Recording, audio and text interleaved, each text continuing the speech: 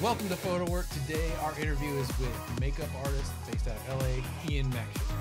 And today he's sharing with us his story and awesome tips for beginning makeup artists. Stay tuned.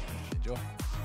Welcome, Ian. Hi, thanks for having me. Yes, good to see you.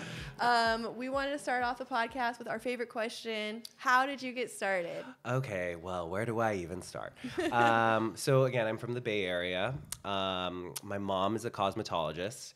So I kind of always grew up around hair and makeup and knowing that I've, always wanted to be in the beauty industry.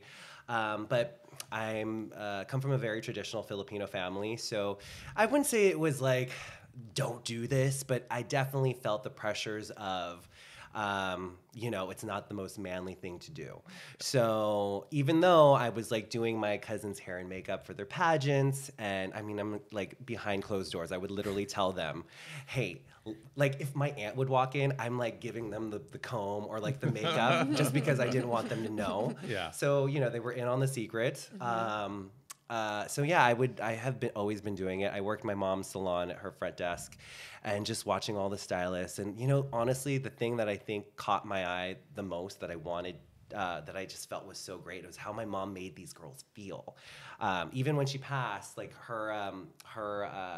the service was full of her clients that were just like, she was my best friend. Like, I loved her so much. And I was like, wow, like the impact that you can have on somebody after a fresh cut or after, doing their face is just amazing. So I always really was in love with that aspect of how you can give girls just like some kind of power after after a makeover. So that's kind of like how I got introduced to the beauty industry. And then, when I got old enough and I graduated high school and I was like, all right, what do I want to do with my life? I did this singing thing for a second, which was fun, but I really wanted to get into the beauty industry, but I knew that it was going to be something that was a little frowned upon on my family. And I didn't want, I just kind of always wanted to just glide through. I didn't want to make too much of a splash. So I ended up going to school for advertising. And I graduated with an advertising degree from the Art Institute of California, San Francisco. And I was telling you, I actually had my first internship, and that turned into a job at an advertising agency. I don't know if they're still around, Beanstalk Media, based out of Oakland. And I got laid off. And then but my best friend also was working in advertising. She was working at McCann, and she got laid off at about the same time. And she's like, fuck, what do we want to do? And I was like, oh God, I don't know. And she's like, this is great because it's the first time we ever got laid off in our lives, and we're collecting money from the government, and we had a little savings account, and we were like, what do we want to do with our lives? And I was like, why don't we just start something?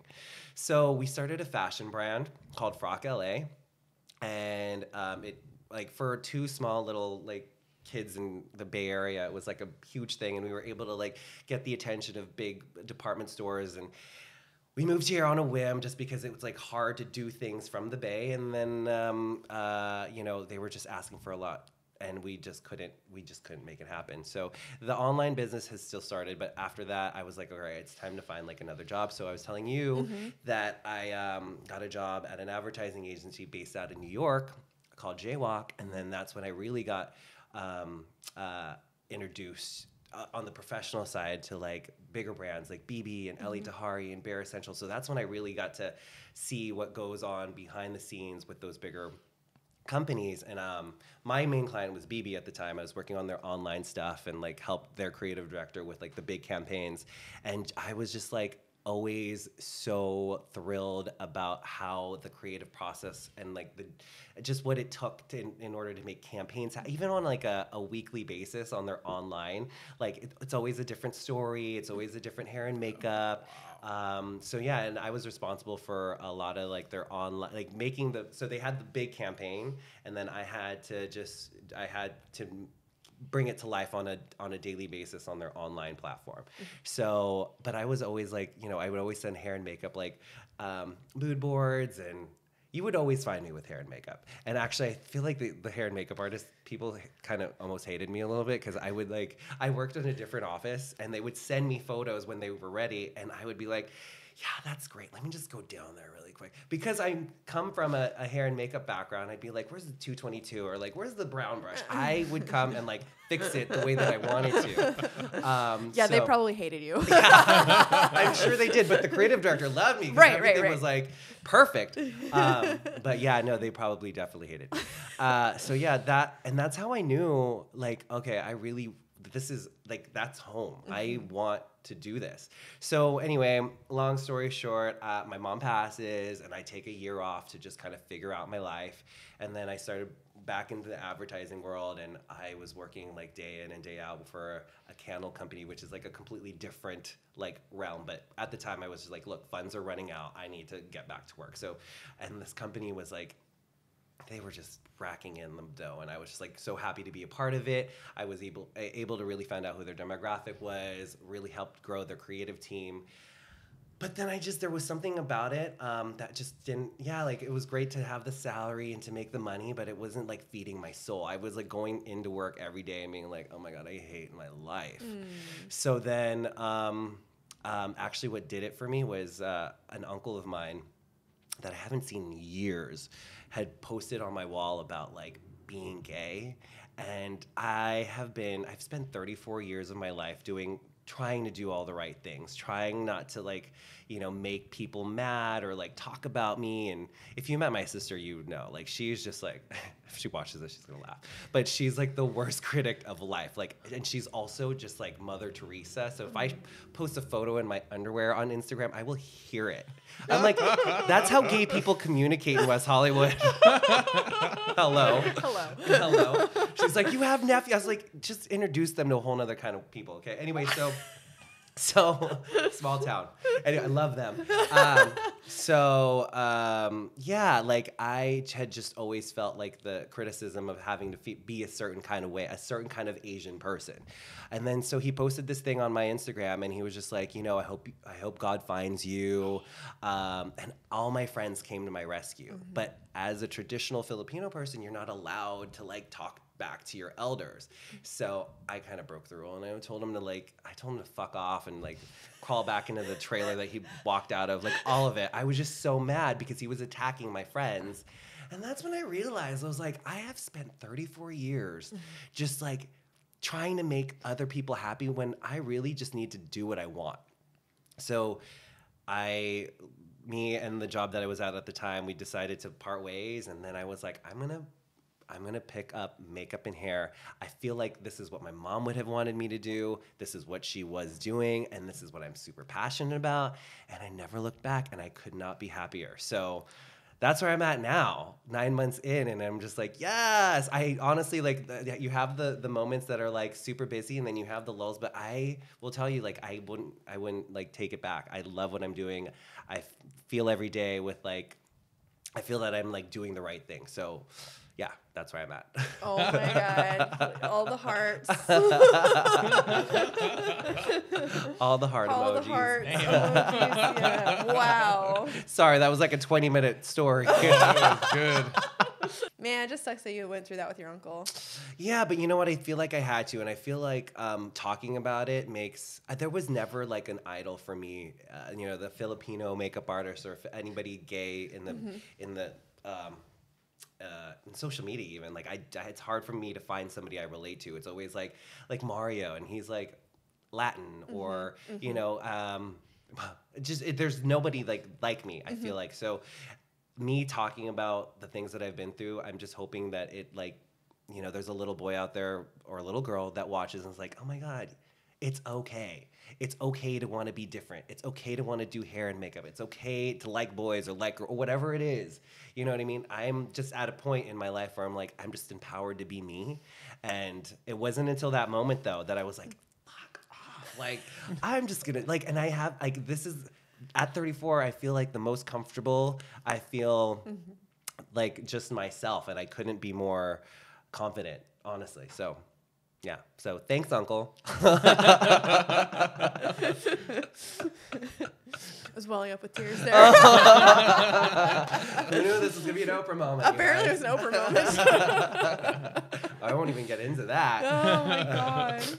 Yeah. Damn, Ian. Right? Just hitting you with the hard ones. You did. The heavy hitters. That was a heavy one. So along your journey, you've been able to pick up the skills of not only like incredible makeup artist, hair artist, but photographer, which makes you a triple threat and technically quadruple and maybe quintuple if we add in creative director and designer, right? Yeah. And fabulous dancer. And dancer and singer. You guys. And singer. Oh my God. If you should everyone go follow Ian Maxion on Instagram and watch his stories because he sings like an angel. Oh my God, you guys, thank you. I'm Filipino. It just comes with it. We love to karaoke and dance. Yeah. And so like, I feel like, you can't go to a Filipino party without the karaoke machine on blasting with an uncle singing like, Frank Sinatra, and you're like, calm down. And you take the mic and you're like, let me show you how it's done. Well, yeah. No, it's funny because I come from a family of singers. My sister sings, my cousins sing, and it's like as soon as we're like, if you hand us a microphone, we're literally like glued to it the whole time. Yeah, I try. I'm like, as I've gotten older, I'm like, I don't know if that's my thing anymore. But like, trust me, if you go to a family party, it's like the three of us just like murdering the karaoke machine. Oh my God, that's awesome. But how do you like juggle photographer, makeup artist, hair artist? So, what's so funny? The way that I started the photography is, so I went to school for advertising. I went to the Art Institute, and like some of our projects were to create mock campaigns of campaigns that have already been done. So my first one was Aquanet. They were like, here's a product. Try to, come up with an ad and like go through, what was it, Shutterstock or whatever we had access to at the time, and like try to find photos that would like best, fit whatever your goal was for the ad. And I would never be able to find like any. I'm like, oh my God, I'm spending 3, 4, like 8 hours looking through stock photography, but nothing was what I needed in order to make my concept come to life. So I'm like a really good talker, and I conned my mom into like buying I had a 20D, and I was like, I just want to, like, my first camera ever. I didn't even know how to use the damn thing. But I was like, Mom, like, I need this, like, I'm gonna start shooting my own stuff, blah. I had no idea what I was doing. But so I went on Craigslist, and I was like, look, I need a few models, blah, blah, blah. That's how I met Janet. Like, I found her on Model Mayhem, actually. Yep. And I was like, I need a makeup artist. I just knew like I've seen enough. What Women Want was like the movie that I was like basing my life off of with Mel Gibson. I was like, I want to be that guy. So I was like, okay, I know I need a makeup artist. I'm going to need a few models, and I'm going to like figure out how to use this camera. So I rent out a studio. I'm like fidgeting with this camera, and like I find a setting that I thought I liked with the one main light, and I was like, okay, I'm just gonna do this. So I do it, and then I turn in the project, and like it won some awards, and I was like, what the fuck? Like I had no idea. My professor at the time was like, did you know you were a photographer? I was like, no, I had no idea. So that's kind of what took that on. Mm-hmm. And then ever since then, I like kind of every project that we did, I always took the pictures. I always did. I just like I did a Levi's campaign, and I did like a bunch of other stuff. And I just got really comfortable with the camera. And then agencies were like, oh, do you want to shoot our models? I'm like, wait, does that mean I'm good or something? Because anyway, so that's how I kind of like picked up the photography thing just by school, and like, but I always wanted to do. My whole thing is I remember when my mom was at the salon, she was able to teach her stylist, or be a mentor to her stylist, because she knew what was happening. Like, here's how to curl hair, here's how to put a weave in, because she did it herself. I couldn't imagine myself telling somebody how to do something without knowing how to do it myself. So when I graduated, actually, and like I was in my first professional setting, it was so easy for me to talk to a photographer, because I was like, hey, let's get it from this angle, or maybe try this lighting scheme or whatever, because I did it. So, and I feel like it's more comfortable for a photographer to be like, oh, let me take some advice from some guy who's done it before, because otherwise, you're an asshole. You know what I mean? Like, why are you telling me what to do? Right. But then also, with the hair and the makeup, I've like, so in college, my roommate was my cousin who was a makeup artist for Mac, and like literally every day was so fun because I had this awesome camera, and we would turn my living room into like all my girlfriends. We would just do their hair and their makeup, and then we would shoot them in the living room. I don't know. There was no like. I think it was MySpace at the time. There wasn't like Instagram and social media like how it is now, but we were just taking photos for fun. I'm not even kidding you. We would like, and I learned how to Photoshop and liquify, which is like your best friend. And like, it was so fun, and that's when I knew, like, wow, this is like really what I want to do. I want to do the hair and the makeup and the photography.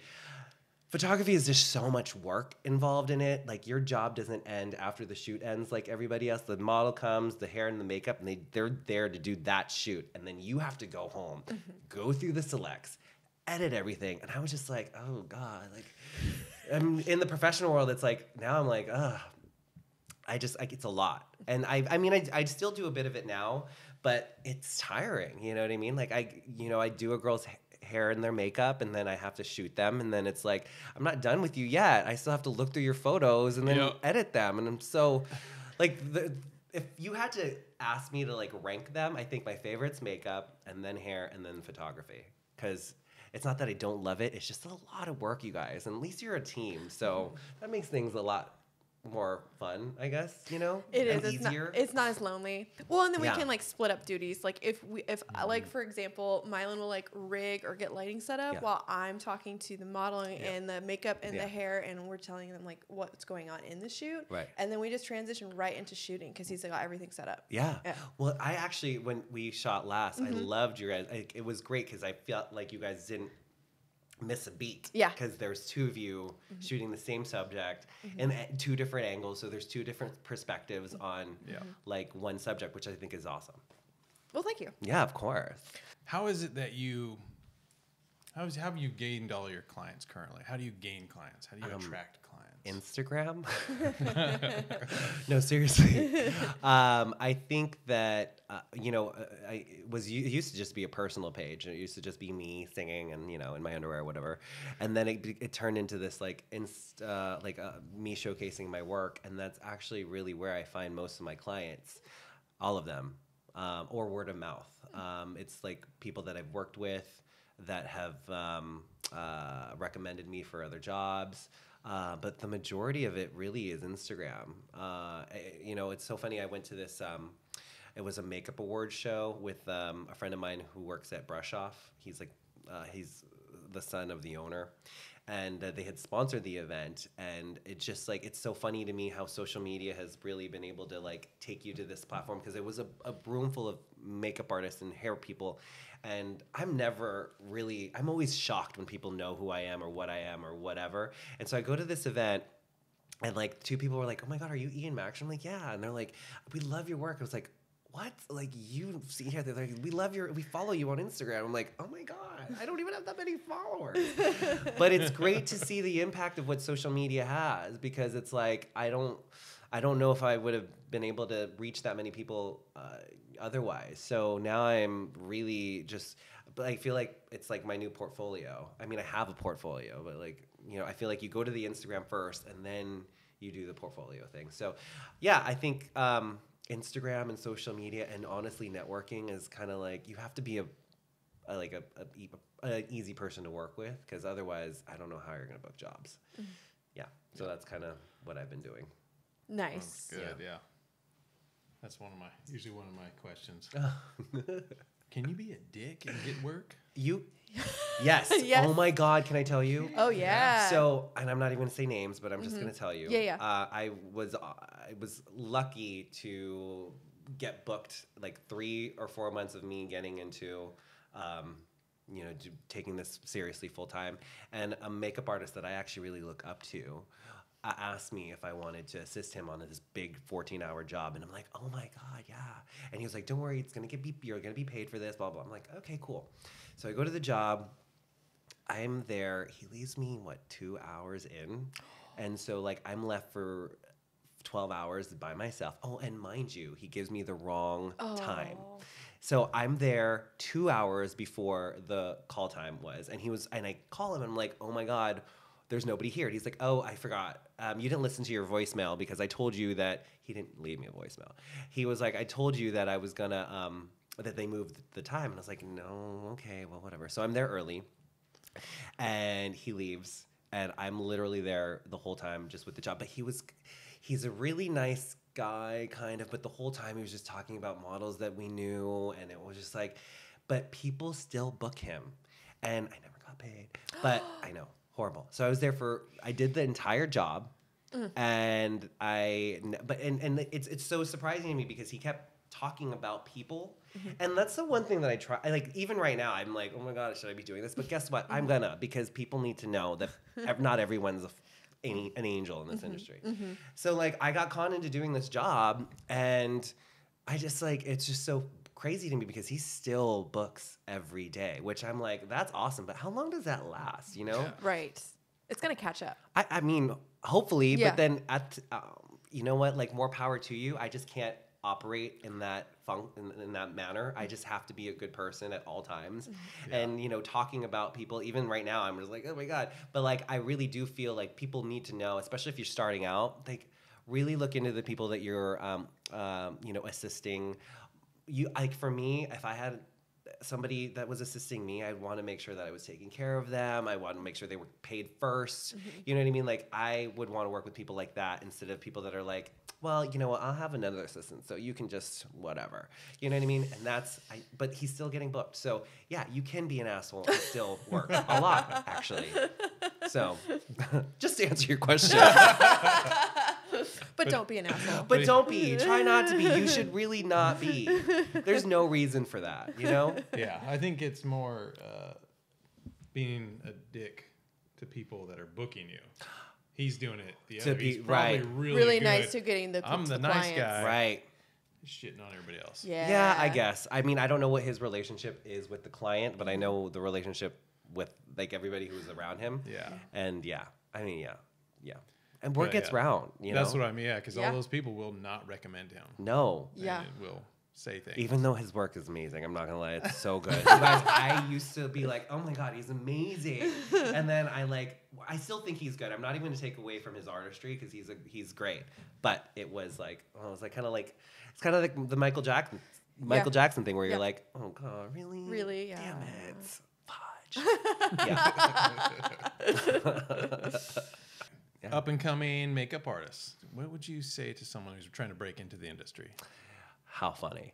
Because I was just watching your guys's, I watched something on your Instagram and somebody had said, like, just do the things that feed your soul.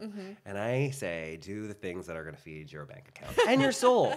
Like, I just started out and I've taken on every job, like every single one, like every one that I can possibly. Yeah, you probably rank them based on the client and like the amount you're getting paid, but like if you're not doing anything and this person's willing to pay you $150 to do their face and then go, I don't care. Yeah, I'm gonna do it.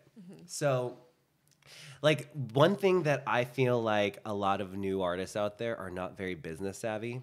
And look, I'm all about feeding your soul and doing things that you love and, you know, whatever. But I also think that you don't want to be broke and you know, want to feed your bank account because this town's expensive.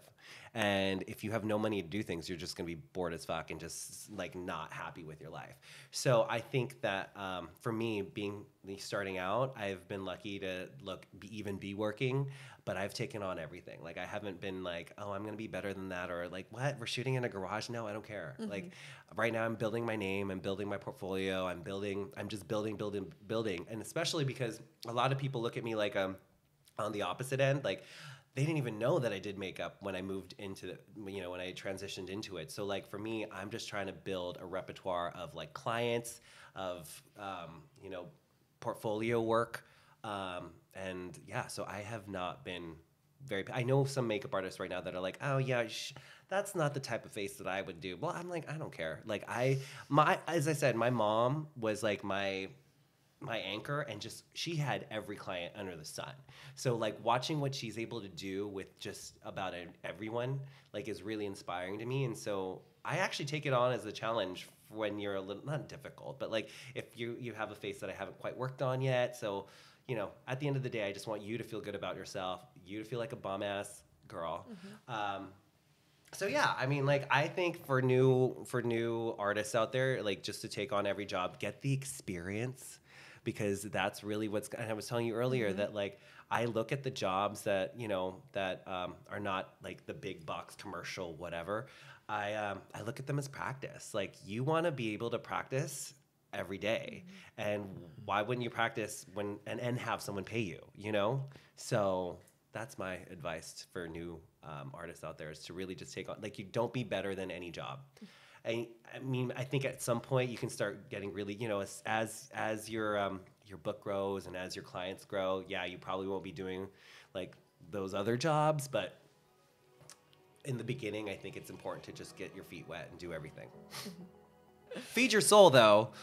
Yes. Test shoot a lot. Yeah. Yeah, because that's actually really what's going to feed your soul. Yes, when you get to play and do portfolio building. Yeah. Exactly. So, like, mix it up. Like, do the jobs that you don't want to do to pay your bills, and then segue and balance it out with working with amazing photographers like you guys. Stop. No, really. And then, like, allowing yourself to play and feed your soul, because otherwise I mean, I can understand why if you were just doing work you hated, you would want to do something else. But as long as you, like, balance, everything's balanced, right? As long as you do those and do other things that really, like, you know, anyway. So, yeah. That's a good answer. I like that.